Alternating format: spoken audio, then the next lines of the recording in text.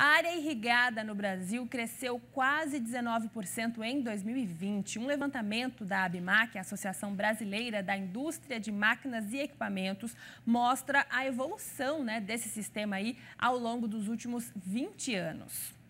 Ao vivo, eu converso agora sobre esse assunto com o representante da Câmara Setorial de Equipamentos de Irrigação, o Alfredo Mendes.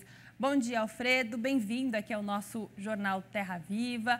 Bom, esse estudo apontou aí crescimento de 19% em 2020 nessa área irrigada aí no país, Falando mais especificamente do ano passado, quais fatores estimularam esse crescimento tão expressivo? Bom dia de novo.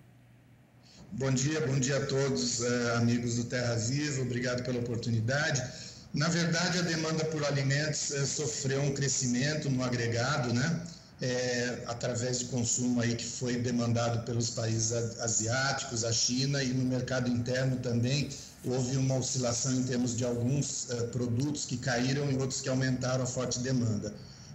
Agora, em termos da Covid e tudo mais, a gente percebe que a questão alimentar ela acabou se sobressaindo, quer dizer, as pessoas passaram a olhar a questão do consumo com uma outra ótica. Houve menos consumo nos restaurantes, porém dentro de casa, as compras dos supermercados, as pessoas preparando sua alimentação, muitas vezes olhando para produtos mais diversificados e com mais tempo de estar dentro de casa. Tudo isso foi uma somatória de fatores, mas de uma maneira geral a tendência de crescimento no consumo dos alimentos é bastante forte. A agricultura irrigada desempenha um papel fundamental em tudo isso, até por ter hoje em dia nos principais cultivos uma segunda, eventualmente uma terceira safra, todos os produtos hortifrutis, que são irrigados, a parte de fruticultura, a cadeia do leite. Então, é bastante claro que essa é uma tendência. A agricultura irrigada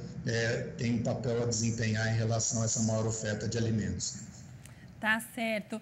Alfredo, a partir deste estudo, como que você avalia a irrigação no Brasil? Quais sistemas são mais usados e de quanto tem sido, em média, aí, o crescimento do uso dessa tecnologia ano a ano por aqui? Exato. Até para esclarecer um dado na abertura, se a gente olhar o acumulado dos últimos 20 anos, partindo do ano 2000 a 2020, nós tivemos um crescimento total de 211%, quer dizer, saímos lá na faixa de 3 milhões de hectares, chegando a 6 milhões e meio de hectares nesse estudo que vem sendo acompanhado pela Abimaq. Em termos de taxa média, a taxa de crescimento médio anual, onde a gente compara o realizado no ano com o estoque total das áreas irrigadas, aí a gente está falando dos 4%, Mas se a gente pegar em valor absoluto, em hectares, mais que dobrou a área nesse período de 20 anos, O Brasil, eu diria que é um dos países do mundo que tem maiores oportunidades para crescimento. Vários estudos indicam que nós podemos chegar a 60 ou 70 milhões de hectares irrigados e a gente está, vamos dizer, arredondando em torno de 7 milhões, ou seja, 10%. Enquanto países quanto a China, a Índia estão acima de 70 milhões, Estados Unidos 27 milhões, outros países da Ásia com áreas muito mais extensivas. Então, a oportunidade do Brasil ela é única, até pelo fato de ter disponibilidade de água, ter disponibilidade desse clima tropical que permite essa multiplicidade de safras, quase que uma agricultura contínua,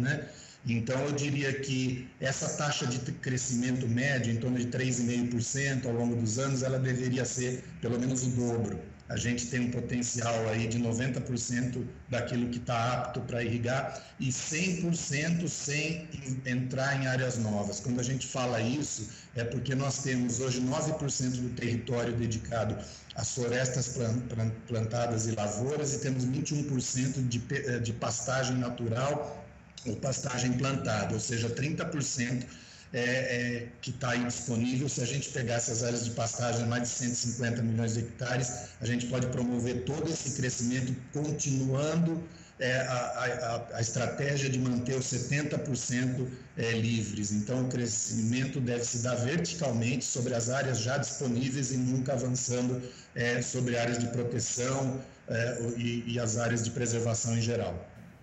Certo, Alfredo. Você entrou no próximo ponto que eu ia tocar em relação, né, à posição do Brasil, né, na comparação com outros países. Então, na sua opinião, na opinião, né, da Câmara também, de acordo com esses novos dados, o crescimento da área irrigada aqui no Brasil poderia ser maior. Quais são os principais desafios aí para os investimentos no setor, né, para que eles cresçam cada vez mais daqui para frente?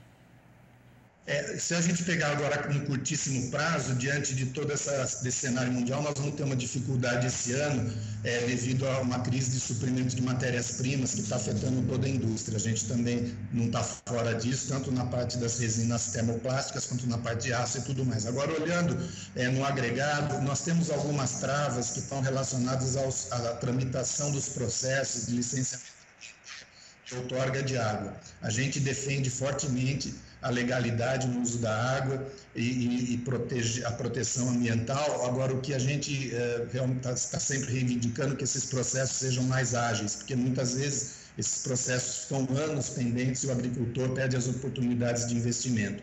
A parte disso, a gente tem que fortalecer a rede de distribuição elétrica, que em muitos pontos do território nacional a gente não tem disponibilidade da rede, nem fisicamente, nem em carga suficiente para atender a demanda da agricultura irrigada. Esse é um dos aspectos que, dentro do Ministério do Desenvolvimento Regional, junto com a ANA também, são temas que estão sendo tratados com participação da Abimaq.